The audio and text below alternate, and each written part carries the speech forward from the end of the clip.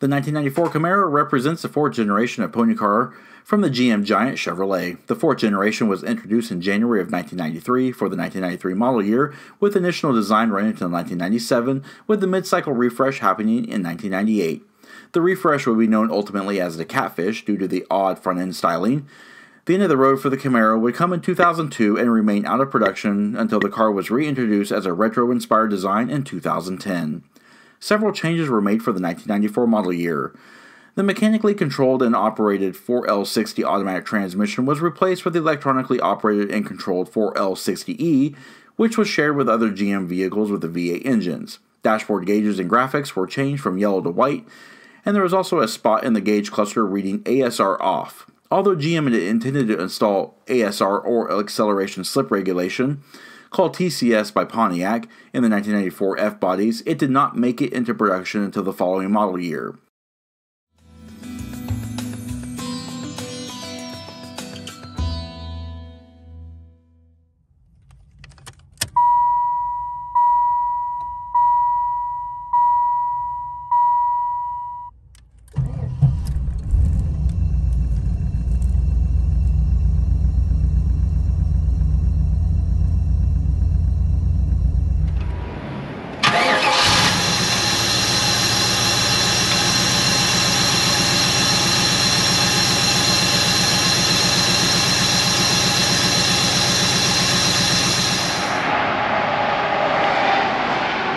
Hey everyone, in today's detailed in-depth review, I am proud to present this very nice surviving example of a 1994 Chevrolet Camaro Z28.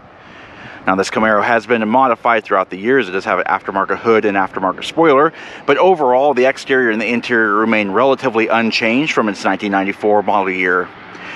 Shown today in bright red, looks really good with the gloss black trim accents. It does feature the graphite cloth interior.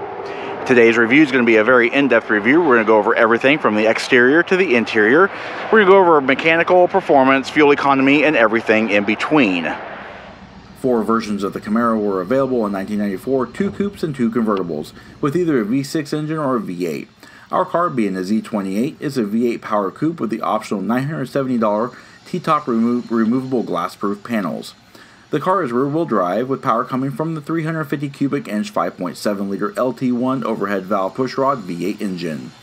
This engine is of cast iron block and aluminum head construction with 16 pushrod actuated overhead valves and sequential multi-port fuel injection. Due to the unique reverse flow cooling system which cooled the cylinder heads first, this engine had a high 10.4 to 1 compression ratio. It created 275 horsepower at 5,000 RPM and 325 pound-feet of torque at 2,400 RPM. The Z28 can accelerate from 0 to 60 miles per hour in 5.3 seconds, with 0 to 100 miles per hour coming in at 14 seconds. The quarter-mile time is trapped at 14 seconds at 100 miles per hour, and top speed is electronically limited to 155 miles per hour. All Camaros were equipped with a 15.5 US gallon fuel capacity and consumes 5.6 gallons per 100 miles driven, with an estimated total driving range of 279 miles. EPA fuel economy figures are 15 miles per gallon in the city, 22 miles per gallon on the highway, and a combined average of 18 miles per gallon. Across the board, 3 transmissions were offered. V6 cars either had a 5-speed manual or a 4-speed automatic, while the V8 cars either had a 6-speed Borg-Warner T56 manual or a 4-speed automatic. Our car, sadly, comes equipped with the $750 optional electronically controlled 4-speed GM Turbo Hydromatic 4L60E automatic transmission with overdrive. I've always been a fan of the F-body GM cars, and it's really fun to find a nice surviving example of a first iteration of the redesign that came in 1993. Alrighty, around the rear of the Camaro, this vehicle has obviously been modified a bit, so it does have this very large rear wing in place of the standard smaller profile wing. It also has these pinstriping on it as well. The silver, you got the silver accent stripe here, and you got the black straight line there. Now, of course, this car does have T-tops. I love the gloss black trim that divides the front and rear. Huge back greenhouse. The pollen is bad today, as you can see. But anyway, tons of vision outwards. And then you come into this rear wing, obviously not stock from Chevrolet. It kind of looks out of place, but it's not too terribly bad. Pretty typical of the F bodies, you have this large tail lamp here, but unlike the Firebird, the Camaro is all it's divided up a little bit differently. So you have your reverse lights back here, and then everything else here. The Firebird had more of a body width honeycomb. And of course, you have your bumper, dual exhaust down below. You do have the Camaro badging there, and of course the Z28 moniker.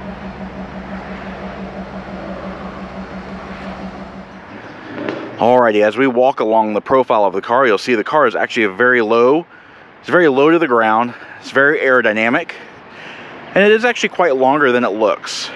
However, that has been disguised by the proportions.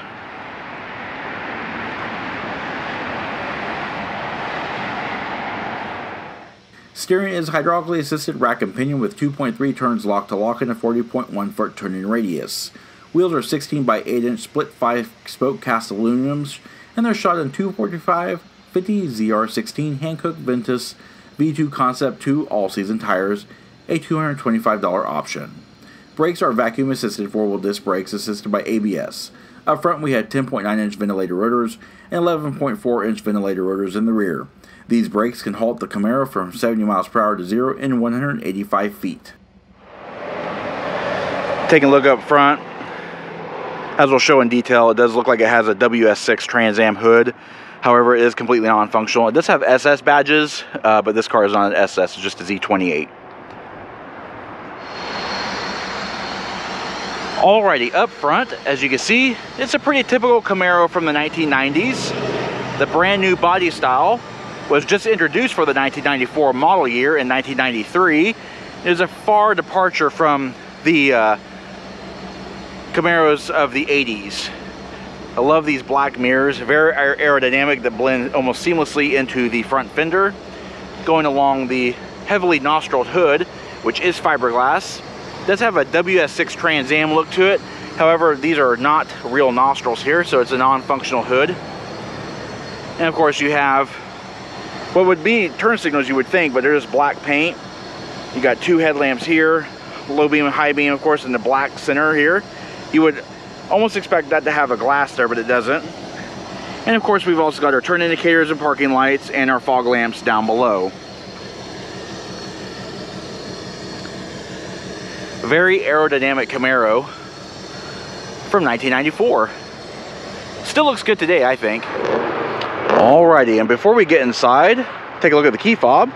First things first, we do have a typical GM 2 sets of keys. We got the door lock keys and the trunk release key and the round head.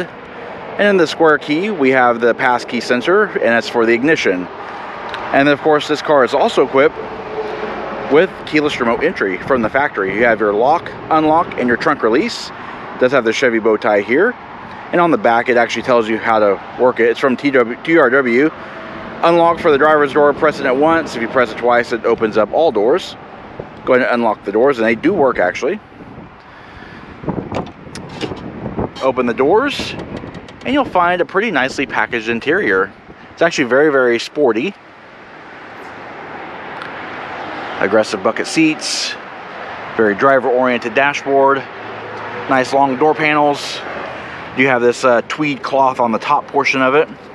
Up here, hard plastics. And you got your power mirror controls here, power locks, power windows with auto one-touch down for the driver, door release, your door lock here, grab handle. This all here is a nice molded vinyl and more hard plastic down here. It is a carpeted area, but it is a nice long mat pocket. More carpet here, and your speakers here. On the driver's side instrument panel, you have your instrument panel brightness and dim here. Headlamp controls, your fog lamp switch here, tilt wheel, multifunction control. All right, and down here we do have our hood release. And of course, looking into the footwell, you'll just see 2 pedals, which indicate it is an automatic.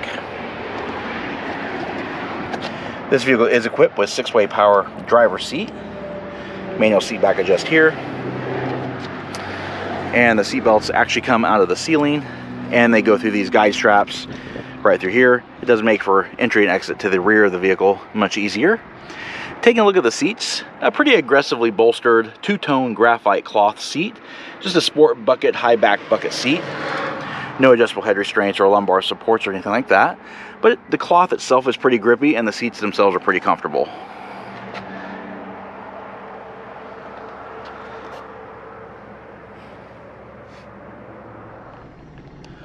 Alrighty, now that we're inside, the power steering is actually pretty tight on this car, sitting still.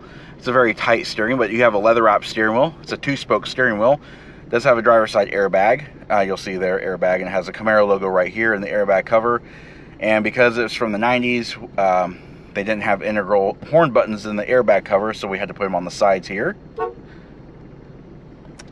And down here we have a multifunction switch that has completely rubbed off, but this section here would be the cruise control, so off, on, resume, accelerate, and on the side there's a button to set it.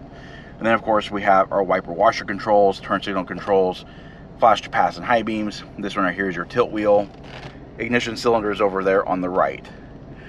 And facing us is interesting. I just now noticed this, so we're going to kind of go over it. It's a full gauge cluster, bright fluorescent orange needles, and we have a battery voltage gauge here, our oil pressure gauge, have 7,000 RPM tack there, 115 mile per hour speedometer. If this was an actual Z28, this would have 155 mile per hour speedometer. So that's kind of interesting. I completely thought this was an SS or Z28, and it does have the V8 and everything, so I'm looking at this gauge cluster and I'm kind of thinking, I don't know. Anyway, fuel gauge, temperature gauge over here. Vehicle currently has 92,192 miles on it, and then here's your trip computer or trip odometer there. All right, moving over to the top of the dash, one thing I do like is you have these upper vents in conjunction with your lower vents here. I'm sure that over time the dash pad is cracked, so there is a nice aftermarket carpeting up here, but it actually fits very well into the dash, and it looks okay. You'll notice the large passenger airbag cover over there, nice big glove box here. Does have a nice amount of storage. You've also got a power trunk release button there. And moving down the center stack here, we have another auxiliary upper air vent. We have our climate controls, very easy to use. We have fan speed control here, 4 different levels, temperature control here, and our panel control. So we have max AC and AC here, bi-level. You got your face or upper vents, footwells, your blend for the defrost and footwells, and of course your defroster. And it's pretty hot outside today, so we're going to leave the AC on. Moving down, we have a really nice radio here. It's a Delco Bose AM/FM or CD player. So just a standard AM/FM radio, and of course we have a single disc CD changer here, and of course we have the different presets and all that kind of stuff. And down below we have a cigar lighter, or it could be used as a 12-volt power point. Nice large amount of storage here behind the shifter. Ashtray here, automatic transmission control, handbrake here, both are leather wrapped on their knobs. And then we have a cup holder here, nice padded armrest which opens up to reveal some storage, and it does illuminate it at night. So overall, by today's standards, the interior of the Camaro would be pretty basic, basic transportation. However, back in the 90s, it was pretty nicely equipped, I would say. Taking a look above, we have a manually dimming rear view mirror here, and you'll see 2 buttons here. Those buttons control individual reading lights underneath the mirror. Those actually work very well. And over the top, we have driver and passenger sun visors, of course, non-illuminated vanity mirrors, no clips here, they just fold. They do have an elastic band, but they do not slide. They swing out, but they do not slide, so that is the amount of coverage that you get with your sun visor. This here is the release handle for the T-tops, and that is the lock for the T-tops, and those store in the trunk. Alrighty, if you want to get into the rear seat, down here is a little release lever here. You just lift up on that, it unlocks the seat back, and it reveals an interesting rear seating configuration. 2 individual bucket seats, as you can see here, with the central transmission tunnel and the drive shaft tunnel, but 1 large seat back. It only seats 2 people back here. As you can see, there's only 2 seat belts. And back here, there are no cup holders or anything like that. Although they probably could have made them pop out of this, or they could have put some here or anything like that. But they didn't. And these seats sit pretty much level with the front seats, so they're not very comfortable. There is a release lever here on both sides. If you want to lower the seats, you can. I've already got them unlatched. But as you can see, nice single folding seat. Does greatly enhance the cargo carrying capacity of this car. The trick of it is, though, if you want to unlatch the seat, you have to unlatch both sides at the same time. There is no lever that does both. And of course, it's a direct pass-through to the rear.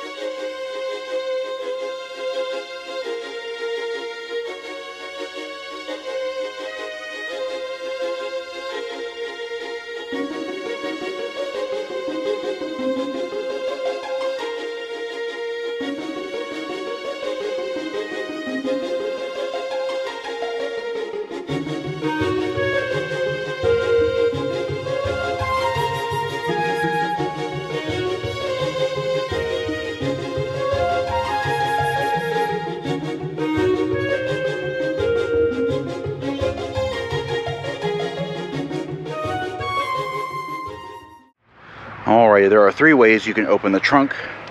First way is by opening the glove box as we've shown before and pressing that yellow button right there. That will release the the rear trunk area.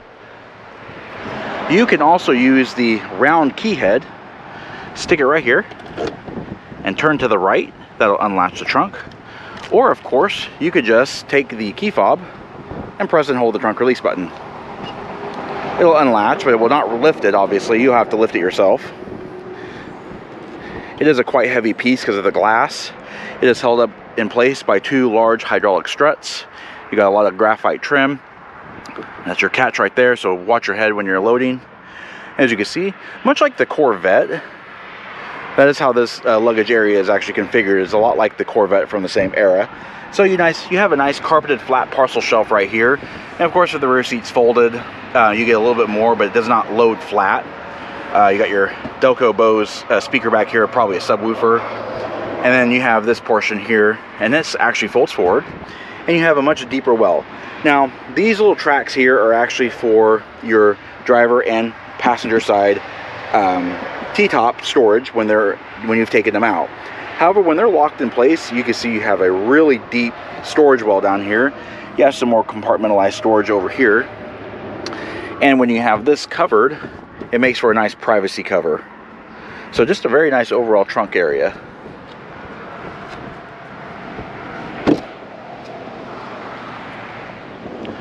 Alrighty, and that does conclude our in-depth walk-around look at the 1994 Chevrolet Camaro. We hope you found the review informative, and if you did, please comment down below. Also, don't forget to hit the like button and subscribe. Check out our Facebook page at facebook.com/neighborhoodcarreviews or Instagram at BrensoJ1. You can also check us out on TikTok at Neighborhood Car Reviews. And of course, as always, thank you for watching.